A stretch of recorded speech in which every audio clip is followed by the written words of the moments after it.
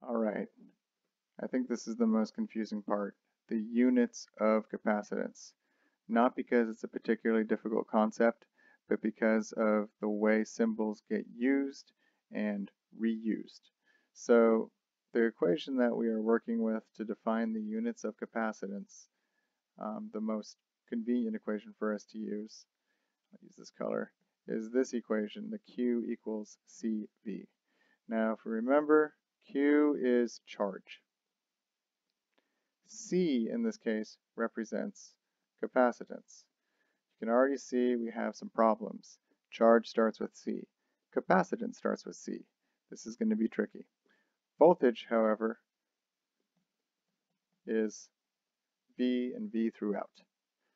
Now the units, and I'll stick with my convention of using square brackets around the units, the units for charge are coulombs, or capital C. And I'm going to also write square brackets around the word coulombs, just to remember that it is a unit symbol and not a quantity per se.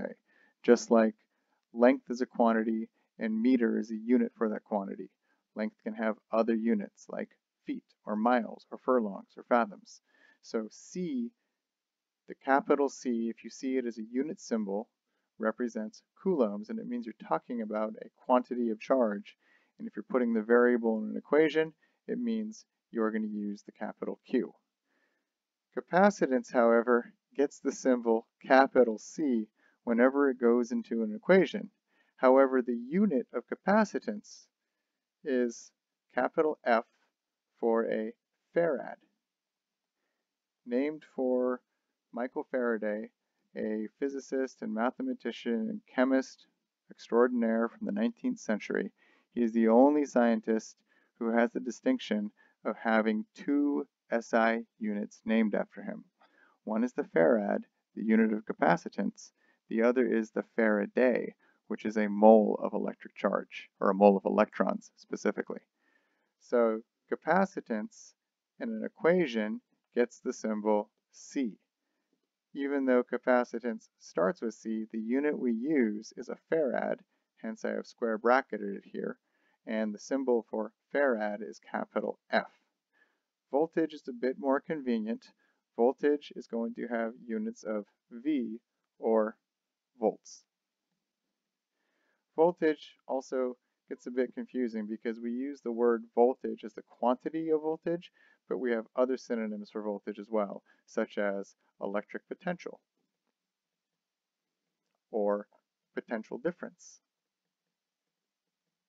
And a very classical term, electromotive force, the force that can push the charges in a circuit, which often gets symboled as EMF, which is different from electromagnetic field. I know we've run out of symbols. Lots of this is for historical reasons, but physicists, electrical engineers, anybody working with these quantities is able to move fluidly between all of them, and understanding the nuance is essential to using them in any meaningful way. I find it's helpful to know a little bit of the history of them because it just reminds us that none of this was figured out all at once. It happened in steps, and so we have little quirks of all those little jumps in understanding still left with us in our symbolism in our unit systems. So the farad, we can define in a different way. So following the equation Q equals CV, we can say C is the same as Q over V.